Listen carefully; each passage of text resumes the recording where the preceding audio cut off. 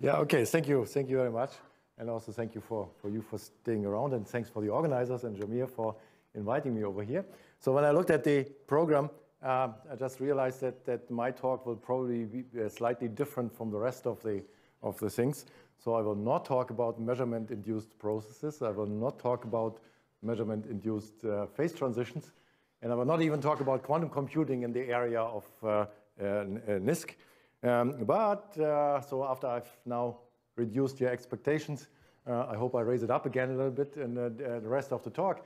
So I hope I can tell you some maybe interesting things about quantum impurities in the Bose gas, and there will be some aspects of non-equilibrium and steady state, so open systems in the game. But before I do so, let me thank the people who did the work. So most of the work was actually done by my graduate student, Martin Will, and we had a couple of very good collaborations. Former student, Jonas Jager, and there was Gregory Askarkashik and also Jamir here. Okay, so what is the problem all about? It is actually a very old and very simple one. You're looking at a one-dimensional condensate of bosons with some point-like interaction, and you put in one or multiple impurities described conveniently in first quantization, and you add some point-like interaction of the impurities with the gas. Now, I'm actually interested in the case of a weakly interacting Bose gas, so the boson-boson interactions are not of that particular interest here. So I will assume that the Tonks parameter, which describes the strength of this interaction, is small. Or if you want, the product of healing length and density in one dimension is larger than 1. Now, the second thing that I also want to assume that the mass of the impurity is sort of large, at least of the order of the surrounding bosons. The reason being that if you consider collisions between a background boson and the impurity, and then the impurity hits another boson, you want to have this process to be not that very important. And but what I would like to look at is actually the system where you have strong interactions between the impurity and the condensate. And it turns out that this can be quantified in terms of this impurity boson interaction strength being much, much larger than the boson-boson interaction strength times this product, this dimensionless number of healing lengths and 1D density. Now, since we have a weakly interacting condensate, so the typical way you would describe this is to say, okay, we take the bosons, split off the homogeneous condensate, and add some small fluctuations. Then we expand the theory in second order in the fluctuations and ignore, diagonalize the second order term and ignore all higher order processes. And then basically what we end up with is a gas with non-interacting phonons. That's all very old and clear. And now then in the second step, you add the impurity, and then the impurity interacts essentially with the phonons. It can actually either scatter a phonon out of the condensate, or it can mediate phonon scattering, or it can create pairs of phonons or annihilate pairs of phonons. So if you do this, then you actually end up in a model which you know very well from condensed matter physics, which is called the Fröhlich model, or to be more precise, these terms here are added, so it's sort of an extended Fröhlich model. And that's a standard way people describe the interaction of an impurity in a Bose gas, so the Bose-Polaron problem. The problem with that is, however, the following. And that you can see here, this is a picture taken from in publication of Grust and collaborators in 2017, which actually looked with a non-perturbative RG method, calculating the Polaron energy for a relatively small gamma parameter. So we are well in this weakly interacting regime of 0.44 as a function of the impurity boson interaction strength. And what you can see here is this is just the poor man's mean field result, and this is the RG result, which is essentially an infinite order perturbation approach. And you see it fails sort of less miserably in the strong interaction regime. It deviates quite substantially from their Monte Carlo results, which we assume to be the correct results here. And actually, that's an easy way to understand why this happens. If you look at the Fröhlich model, then what the impurity is actually doing, it is locally creating photons. And it's not only creating the photons, it's binding the photons to itself. That's what the definition of a polarone is. A polarone is actually the quasi-particle attracting the photons to itself, and thus changing its properties, changing the energy, and changing the mass.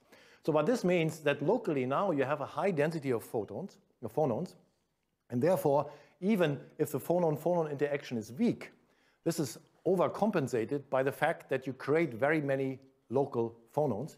And therefore, in order to correct this, you would have to take into account all higher order phonon-phonon interactions, even though from the onset they are weak. Now, one could do this, but that is, of course, a very complicated way of approaching it. Turns out that there's a much, much simpler and maybe much more clever way, and that is taking into account the back action of the impurity to the condensate beforehand, and then considering phonons on this deformed background. And the advantage of that is that on this deformed background, it turns out that the number of new phonons, which are created in that model, is actually small. It's not zero, but it's small. So therefore, these higher order processes of phonon-phonon interactions can indeed be ignored. And okay, so that is the basic approach which I'm going to follow. And it turns out that with this, we can describe equilibrium properties. We can look at dynamical properties and even systems where we have a coupling to an open system. Okay, so the first thing is I just want to convince you, looking at the ground state properties of a Bose polarone, that this approach works very well. Then I will look at the interaction between two polarones and the question of bound states of polarones, bipolarones. And then I will switch gears and talk about dynamics. So I will ask the question, what is actually happening if I take an impurity and inject it into a condensate? So how does it actually form this quasi-particle? And we'll see that this is quite a rich dynamics which can go on there. And finally, I want to discuss the situation where we take the coupling of the impurity to the condensate not as a fixed value, but we modulate it in time very fastly and randomly. So we basically have some sort of noisy impurity. And I want to show you that using these type of noisy contacts or noisy impurities, we can actually very nicely control superfluid flow in these, can create and control superfluid flow in these one-dimensional condensates. Okay, now the first thing is about the single Bose polarone. If you're interested, you can just look up these papers of all the details. Okay, so we have a single impurity. Now what we are doing is we are going first into a co-moving frame, co-moving with the impurity by a so-called Lilo-Pines transformation. And then we are just first looking at the mean field problem. And then the mean field equation is nothing else than a nonlinear Schrödinger equation with some term taking care of the finite velocity of the gas. And most importantly, however, we take the interaction with the impurity already into account on the level of the condensate. And the nice thing about this equation is you can actually solve it analytically. It's in 1D. And just to give you an idea how you do it, basically what you're doing is you'll cut some gray solitones and stick them together at the position of the impurity. And then you find these type of solutions which look like this. And in fact, you find not only one, you find two. So there's this blue solution, which is the ground state. And then there's one excited state, which has this red density distribution. This solution, however, exists only if the momentum of the impurity is below some critical value. And for very, very weak interactions, this critical value is just the speed of sound, as you probably would have expected. That's the Landau critical velocity. But if you crank up the interaction strength, then this critical velocity actually drops down and goes all the way to 0. Okay, so what are the results? Now, this is plotted here, so for just two quantities. The one thing is the Polaron energy, and the other one is the Polaron mass, as a logarithmic scale of this interaction strengths between impurity and bosons. And you see different results popping up. This is the same plot which I already showed you before. And if you look here, you see the blue line is the result which we get out of the simple mean field solution. And you see it already, this mean field solution makes a much, much better job in predicting the correct energies as compared to the RG method when you take the Fröhlich Hamiltonian. And then if you, on top of that, you take into account the fluctuations in a Bogoliubov approximation, you see that you're always almost completely head-on. And despite the fact that what we are looking here is data which correspond to the one and only experiment which exists on a 1D Bose gas from Catani et al., where the mass ratio is sort of a little bit unfavorable. Now, the same thing happens for the Polaron mass, and the prediction is also relatively nice. Well, there's one little problem which we realized. We were not so happy with the fact that the quantum Monte Carlo seemed to suggest the saturation of the mass, while our theory did not. And then we scratched our heads a little bit where this could be coming from. And then actually we realized that's not the problem of our approach, it's the problem of the Monte Carlo simulation. And the reason is the following. If the Polaron becomes very, very strongly interacting in 1D, then in order to move it, it has to actually push all the atoms of the condensate. So the mass of the Polaron is actually becoming the mass of the whole cloud. And the quantum Monte Carlo simulations were always done with finite number of particles. So we asked Gregor Asakashik to do these simulations again for different numbers of particles. And we also adjusted our theory to take into account this finiteness of the system. And then the results were perfectly head-on. So the bottom line of that is that all of these properties of the Polarons can very nicely be described already on the level of a mean field theory, provided you make the right mean field theory. So you expand the system around the proper solution. Okay, so let's then go to a bit more interesting problems. Let's have a look what happens if you have two of these impurities and you look at the interaction between the two.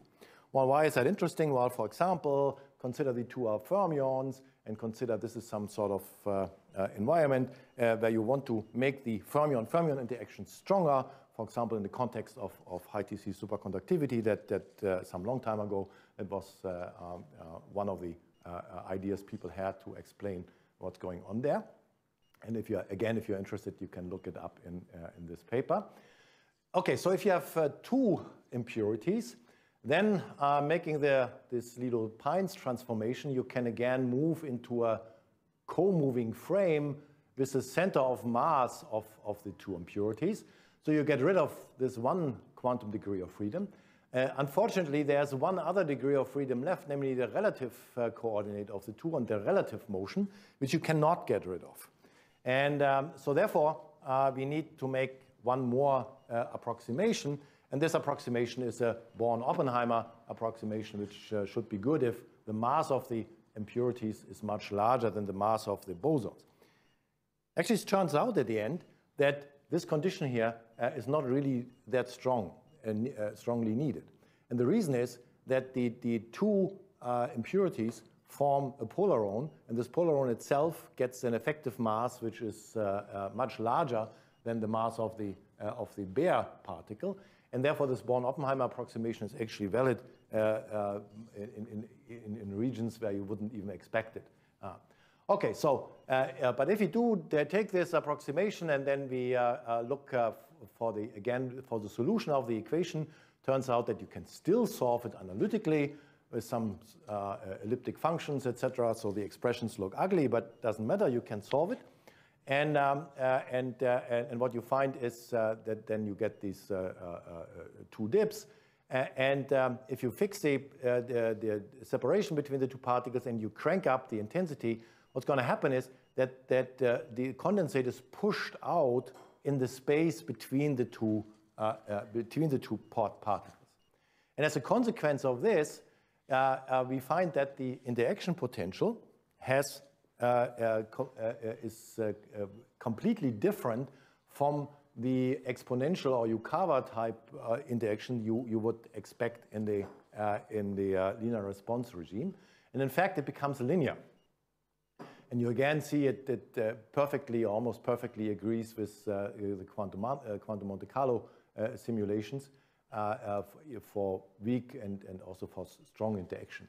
This linear interaction it can actually be explained quite simply. This here, what is plotted here in this density plot, is the density of false color coding, the density of the condensate as a function of the separation of the two impurities and for a strong interaction. So what you can see is that until a certain separation length, which is on the order of a few Healing lengths, all condensate is pushed out. So as a consequence, you have always a constant pressure of the condensate outside, which produces a constant force irrespective of the separation of the two. And this gives rise to this linear potential. Actually, there's also a very small contribution on Casimir type of effect, which you only see if you take into account the quantum fluctuation, but this is here many, many orders of magnitude smaller. Now, then one could, of course, ask, well, how good is Born-Oppenheimer, or can you make improvements over Born-Oppenheimer? Turns out that the very simplest improvement of Born-Oppenheimer gives rise to an additional potential, which is related to the spatial derivative of the wave function. And what it amounts to, you can see here in these plots. For infinite mass, this is the potential we get out of the Born-Oppenheimer approximation. And then if we decrease the mass, you see there's a slight shift, but the shift is surprisingly small. But there's one other interesting feature, namely we get a local maximum of the interaction potential. And turns out that quantum Monte Carlo simulations to calculate the potential is a very tricky thing to do. And you can only do it sort of approximately, and you see that there are a lot of errors if the interaction is weak. But at least the positions which we predict from the simple theory seem to be reproduced by quantum Monte Carlo.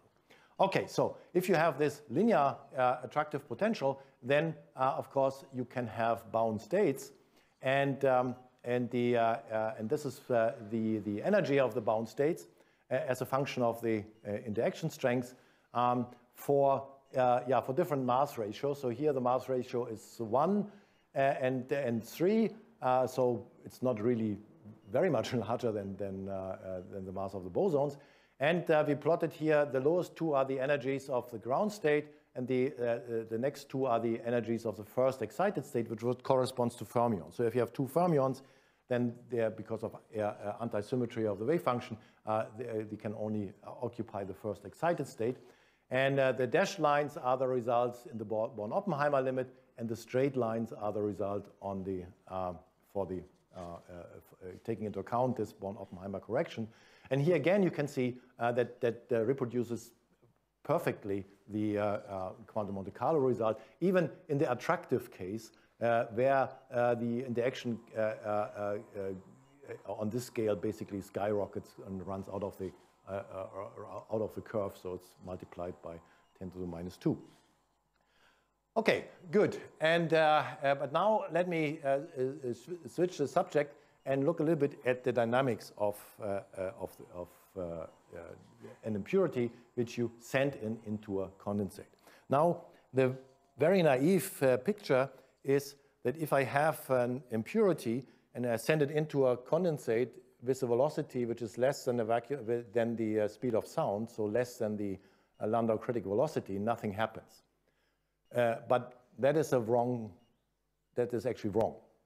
And the reason why it's wrong is because this impurity will eventually form a polaron, and the polaron has a different mass than the free particle. So what you will always see is a deceleration of the impurity, even if you do it adiabatically.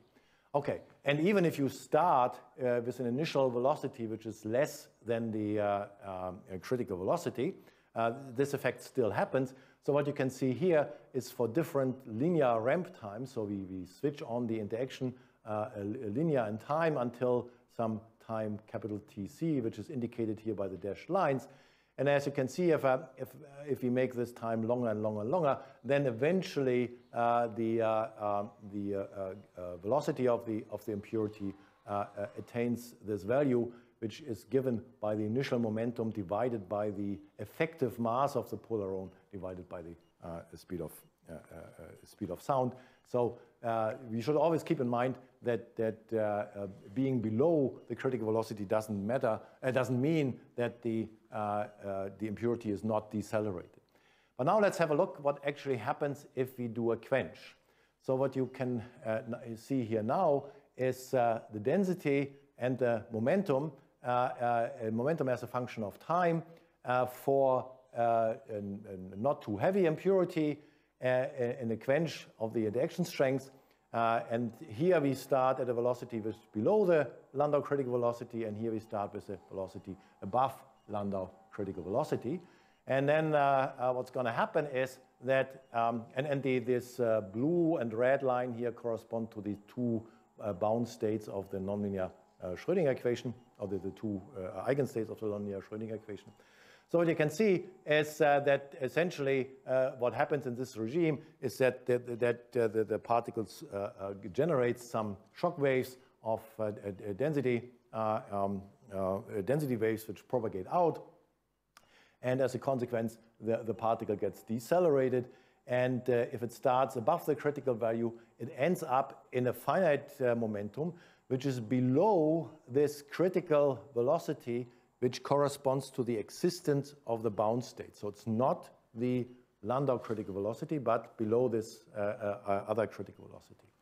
Now, the story changes if I go to a very heavy impurity. Now, here, what can happen here are two different things.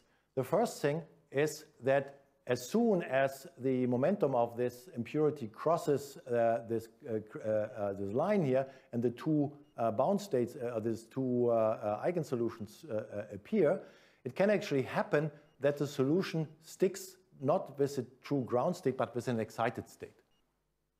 And one has to keep this in mind that and this one is metastable, so this can live for very long times. Or what you probably have seen in the lower graph is that at some point the impurity starts shooting solitones. So it creates a train of solitones which takes away the momentum. And the funny thing is that if you look for the final velocity as a function on the initial velocity, and in this case for a heavy impurity, then you see there is some non-monotonic behavior. First of all, it increases from value 0 to a maximum value, which is given by this critical velocity, and then it decreases. And in the region where it decreases, it turns out that the final state is actually the excited state of the polaron. And notice it can even change the sign. So what's going to happen is that the impurity bounces back from the condensate, and then it oscillates going in these different regimes. Okay, so my final subjects for the last 4 minutes, maybe. I want to talk about some project which we actually started together with our chairman. And that is the question, what happens if I take an impurity, but I now modulate the interaction strength, and I modulate it with some noise?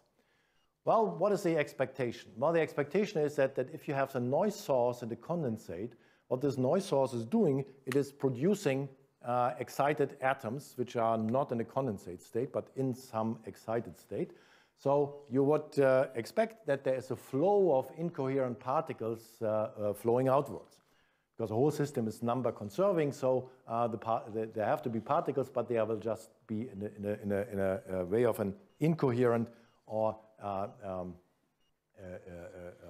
entropy flow going away from the center. Now, since the total particle number has to be conserved, there has to be something which compensates this current. And in fact, what turns out is going to happen there is that there is a compensating superfluid flow which you create by the impurity running inward.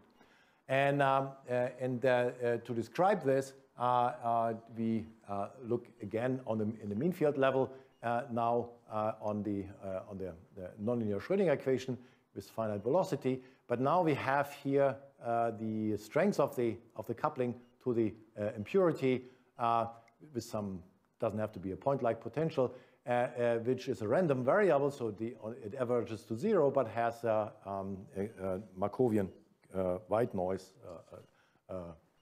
fluctuations.